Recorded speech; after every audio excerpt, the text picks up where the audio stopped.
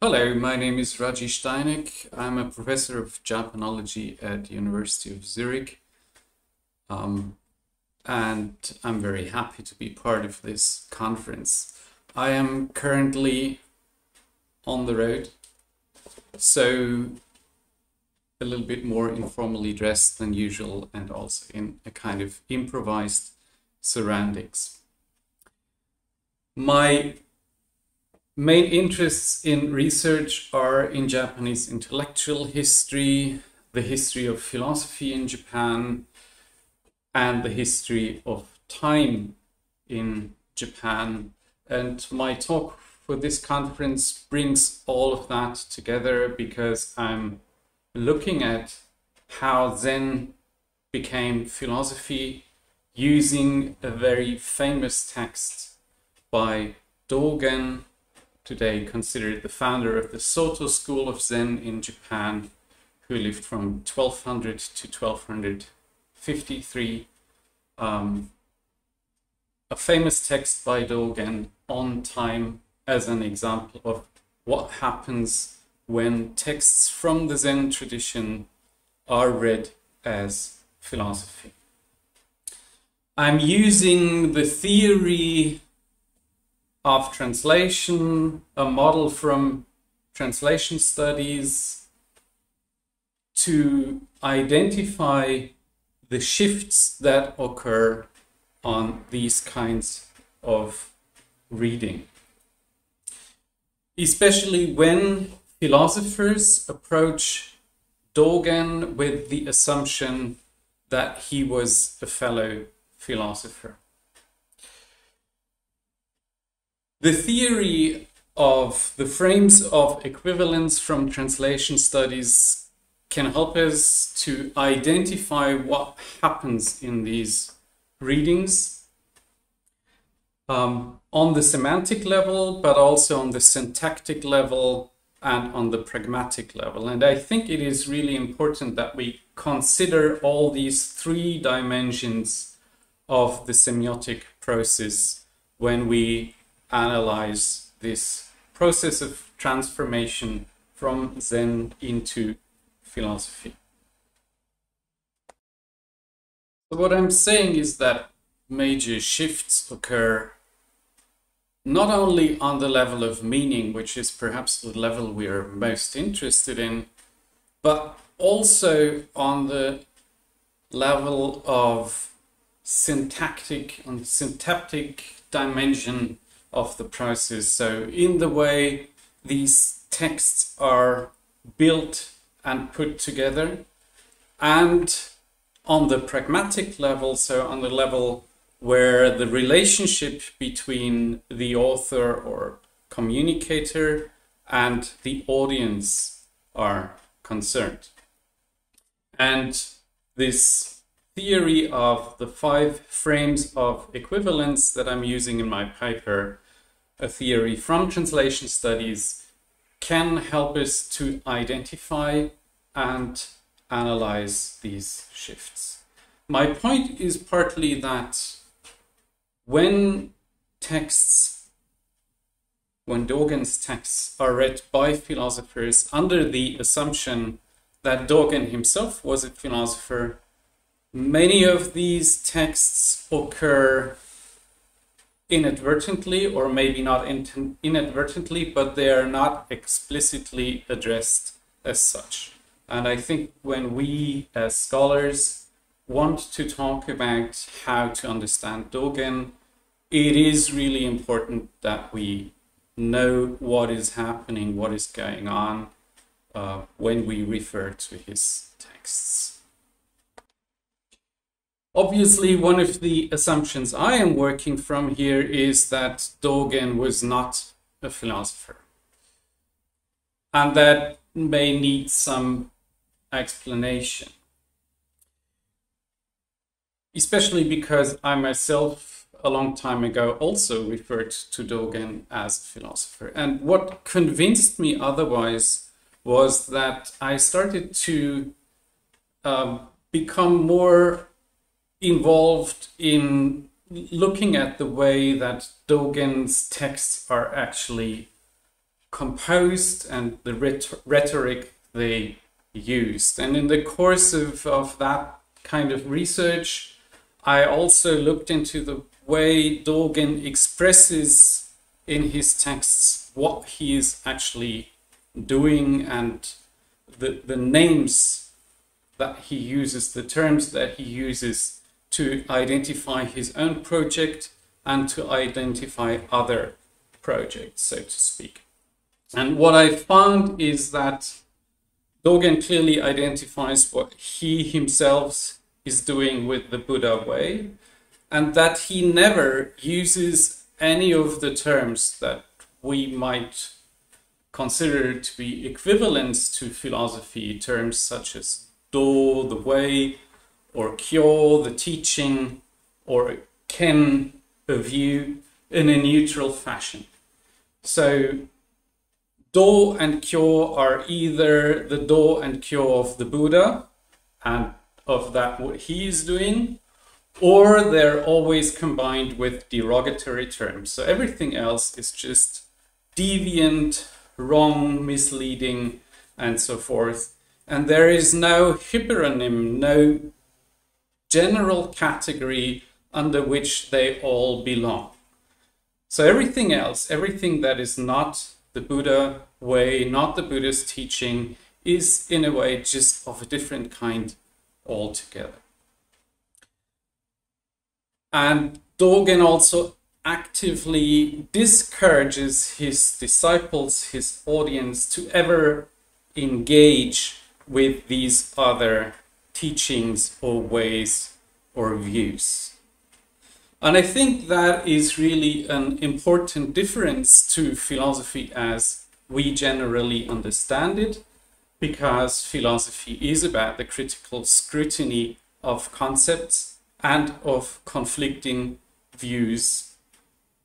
And even if you disagree with that understanding, I think it is quite clear that the philosophers who have read Dōgen and understood Dōgen to be a philosopher were working from this notion of philosophy. And what I'm showing in my paper is how that understanding of the prominent readers that have introduced Dōgen as a philosopher into philosophy is impacting on the way they read his texts. So if we accept that Dōgen was working from a different standpoint than what his philosophical readers understand philosophy to be, then it makes sense to see philosophical readings of Dōgen as a kind of transposition from one field, the Buddha way, to another, that is philosophy. And in that regard, it makes sense to look at the theory of translation, what has been developed in translation studies, to understand what's going on in this process.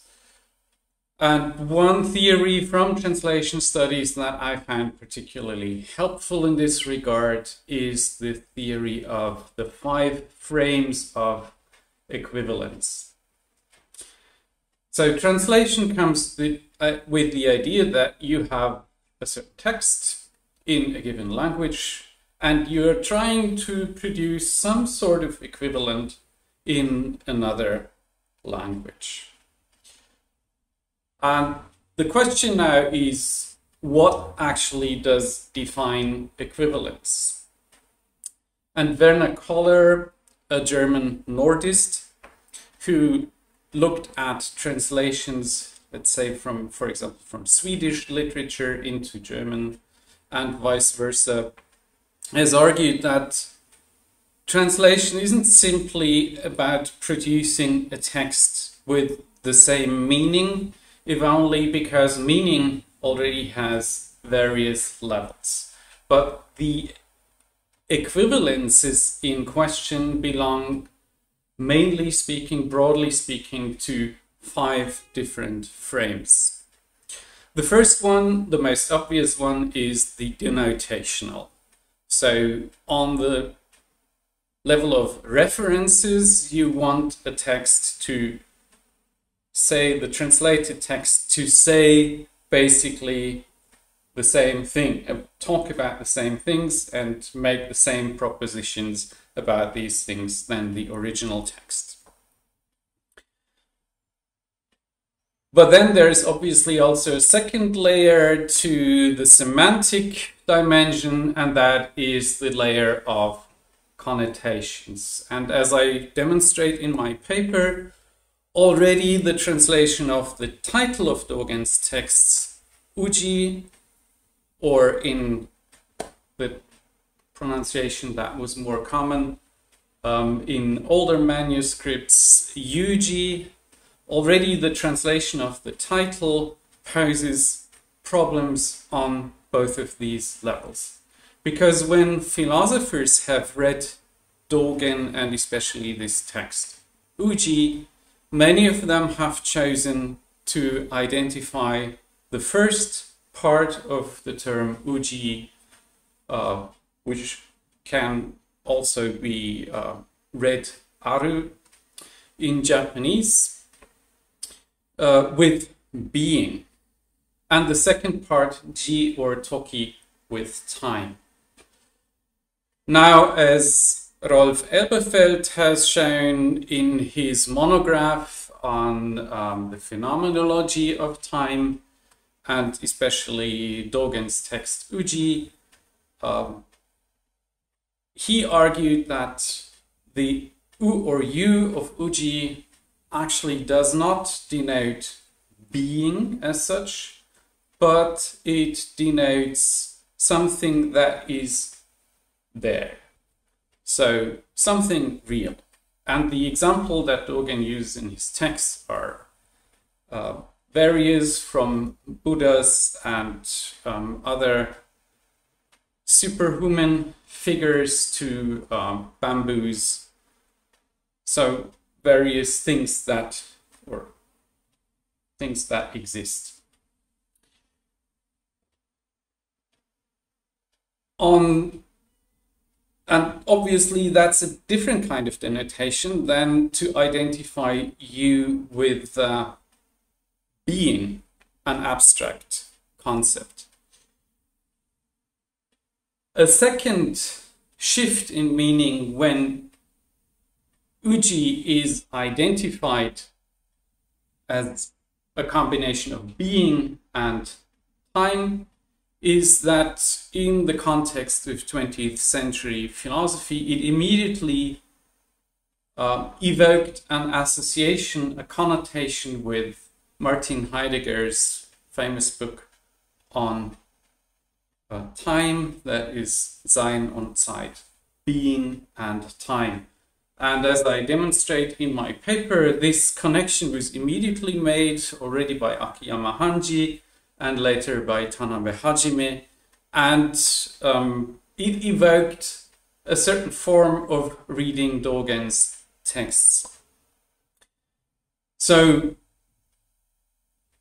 in terms of the dimension of the semantic, it is not only the denotational level, the direct reference that is important, but also the connotational level or the connotational frame. So what kind of associations are evoked and then further employed when making translation, or in our case, making this transposition from the Buddha way into philosophy. Then there are two further frames of equivalence that belong to the syntactic dimension of the semiotic process. And that is the text normative frame and the formal aesthetic frame. For example, Akiyama Hanji, when he speaks about the text uji, he does so in the context of a larger part of his book that is on Dōgen's ontology. And in doing so, he groups it together with a number of other texts that also speak to, let's say, the way reality is built according to Akiyama's interpretation of Dōgen. And this grouping obviously is not a grouping made by Dōgen himself, who never wrote a tract on what is reality, or grouped the texts that he wrote in such a manner that one group is about ontology, and then there is another group of texts about practice.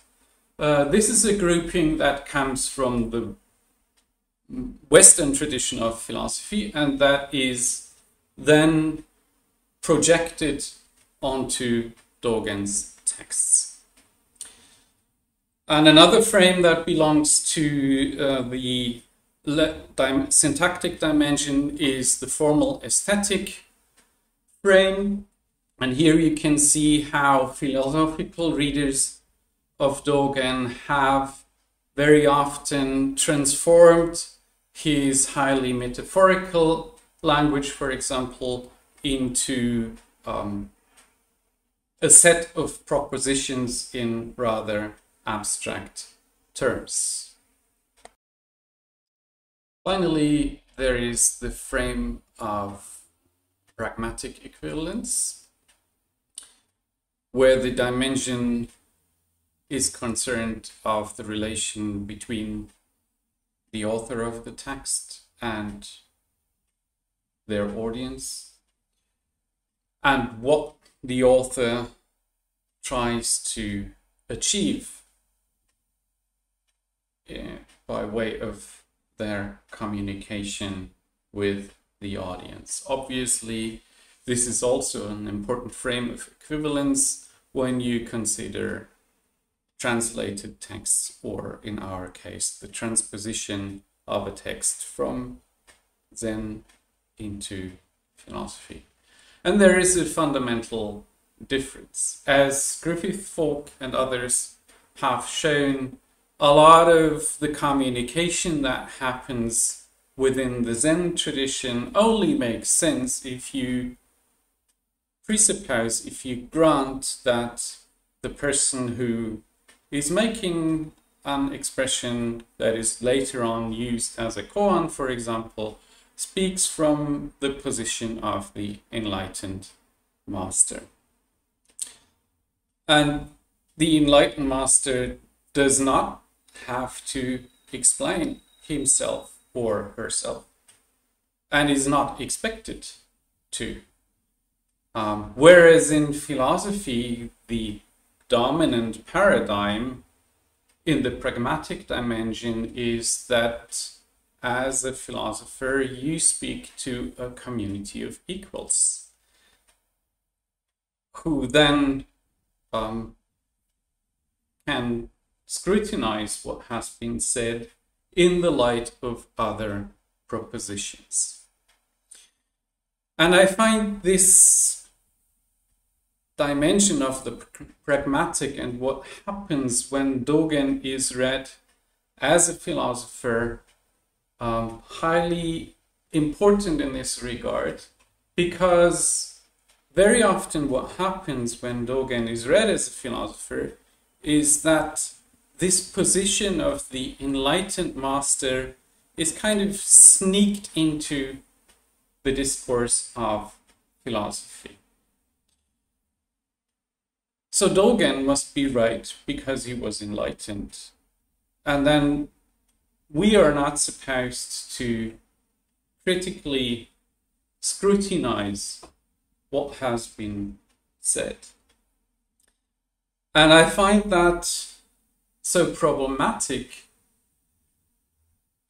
especially because of all the other shifts that have occurred in the other frames of equivalence. Because in many instances you can see that on the denotational and connotational level, what happens is that philosophical readers read their own theoretical predilections into Dōgen's texts. And then their own philosophical positions are in turn invested with the enlightened authority of Dōgen. And I think that this is a pragmatic shift on the level of a philosophical reading of Dōgen's texts that is highly detrimental to philosophy. Whatever you think about the Zen setting with the enlightened master in, let's say, for example, the context of a Zen monastery where people have chosen to enter that kind of community and follow that path. In my paper, I use mostly Akayama Hanji's monograph Dōgen no Kenkyu, which was among the first extended philosophical expositions on Dōgen.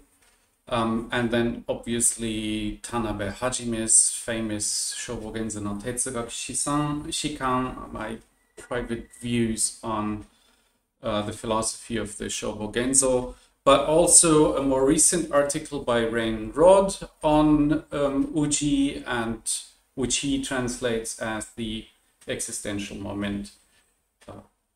There are many more examples to be explored. I hope that you find this approach with the 5 frames of equivalence helpful also when dealing with other texts. I'm convinced that it can help us really to identify what is going on in different readings of the source texts we are interested in. So I hope you'll find the time to have a look at my paper and you enjoy the examples, and I'm looking forward to discussing it with you later on in this conference.